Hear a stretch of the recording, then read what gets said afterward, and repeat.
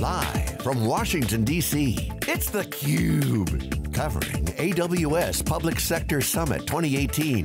Brought to you by Amazon Web Services and its ecosystem partners.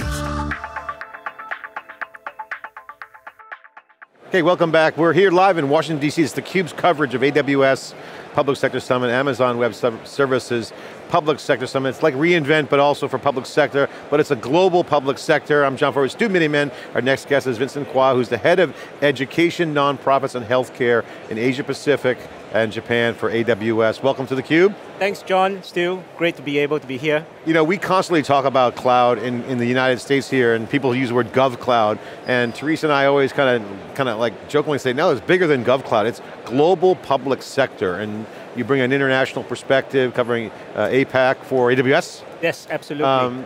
It's public sector, okay? Outside of China, you know, which is a different division with Amazon, you get the whole world. So Teresa and the team are looking not just to the US, it's the entire world. What's different? How's it working? Give us an update. Well, I think one of the key differences that we see is that US has really led the way in terms of the adoption of cloud technologies. We have great examples of universities that have really gone all in. What we are seeing now is that universities and education institutions in Asia, they're beginning to pick up that pace.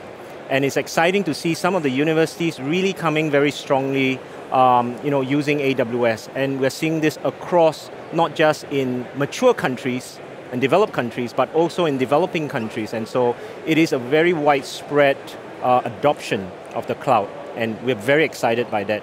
Talk about the AWS Educate. Teresa Carlson on stage yesterday very highlighted much in her keynote about education, as well as some of the work that they're doing, you know, with retraining and educating young people and whatnot, but really education has been a real growth area from interest with cloud, because old IT, you look at that and say, okay, they've never had a lot of IT guys, but it's really changed both technology, procurement, and delivery, but also the impact. Right. Talk about the AWS Educate program. Yeah, so the AWS Educate program is a free program that all institutions can join.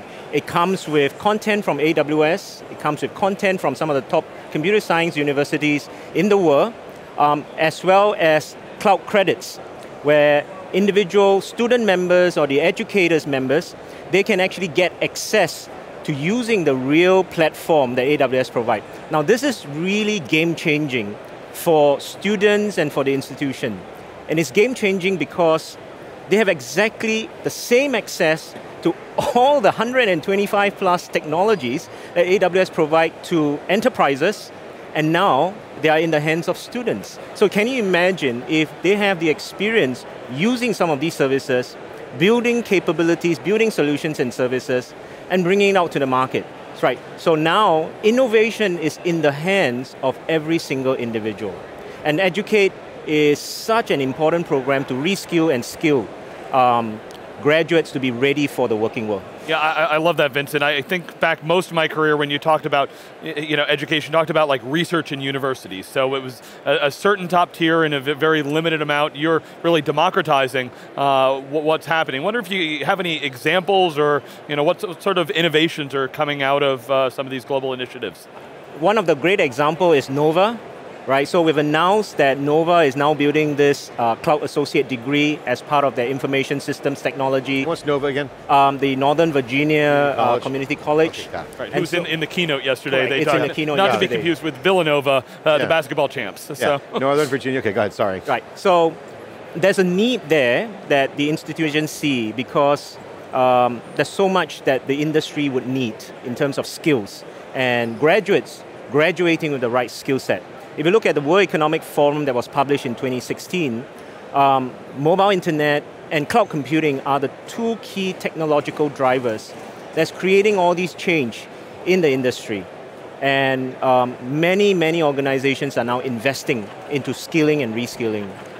Educate sits so nicely into this particular part of the agenda.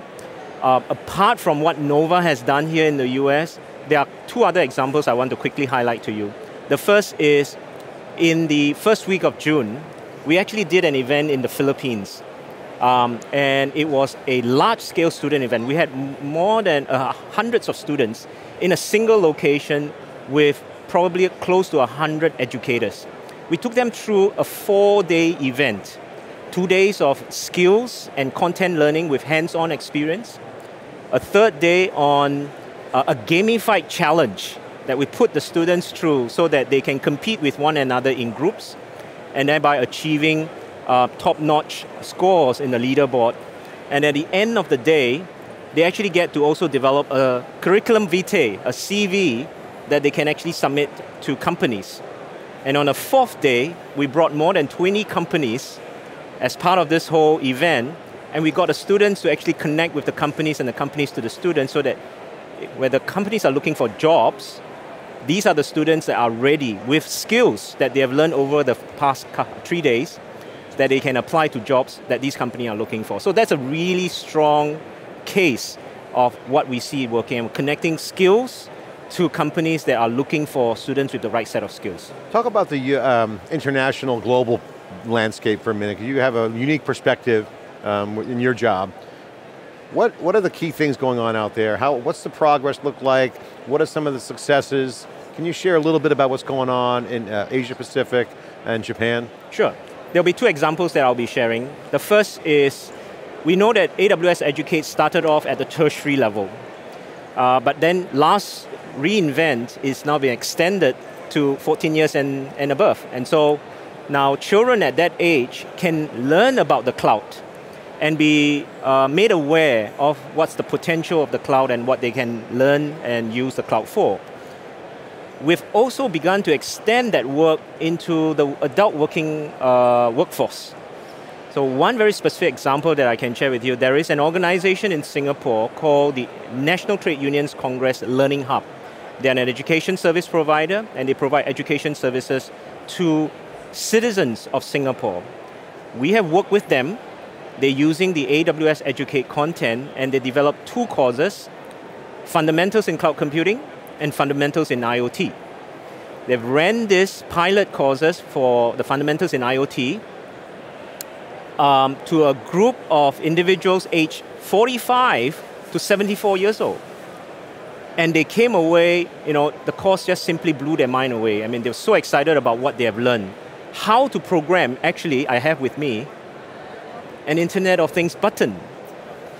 Now they can actually come up with an idea, program an activity on this button so that it trigger off a particular reaction. And that's the excitement that these individuals, 45 to 74 years old, they have the domain expertise. Now they need is just an idea and a platform. And it's also entrepreneurial too. Absolutely. They can tinker with the software, learn about the cloud at a very young age, and they can grow into it and maybe start something compelling, have a unique idea, fresh perspective. Correct. Or someone who's retraining to get a new job. Correct. And innovation is, we keep thinking of innovation as something that's really big, but actually innovation doesn't have to be that way.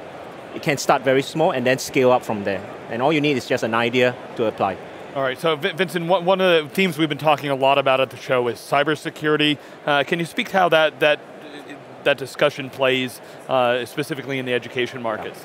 What we want to do is really raise the awareness of every individual's understanding of cloud computing. And by that I mean from 14 years to 74 years old. We want to let them know actually they are already interacting with cloud technologies. For example, if you have a Samsung Smart TV at home, if you have made a hotel booking through Expedia or through Airbnb, or you have called for home delivery from McDonald's, you've already interacted with the cloud. And so what we want to do is make sure that everybody actually understands that. And then through some of these courses that are being provided by our partners, then they can go and learn about the security part of it and help them have a much better sense of the idea of, look, there is the cloud is actually a lot more secure, and we've heard many examples of that today and yesterday. And we want to give them that assurance that what they are doing and consuming, they can be part of that entrepreneur process to create something new and very exciting. Vincent, I'll give you the last word on this interview by sharing the update from Asia Pacific AWS. How many people are out there? Is it growing? You're hiring? What are some of the priorities you guys have? You have a big event in Singapore, I know that. We've been watching and thinking about bringing theCUBE there, but give us some idea of the growth and around with AWS people? What's the headcount look like? Give us some estimations. Well, John, you know I can't really talk too much about headcount, but I can say that we are definitely growing our AWS headcount very, very rapidly.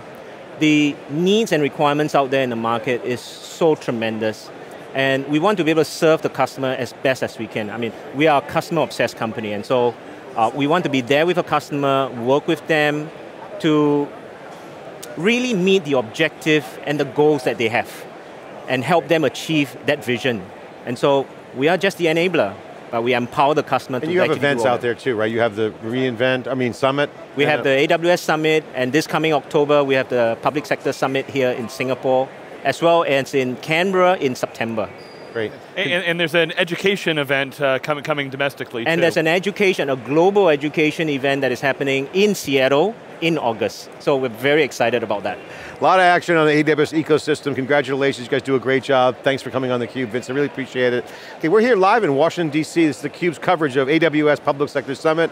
I'm John Furrier with Stu Miniman. We have Dave Vellante here as well, coming and joining us for some interviews. We'll be right back. Stay with us for more coverage after this short break.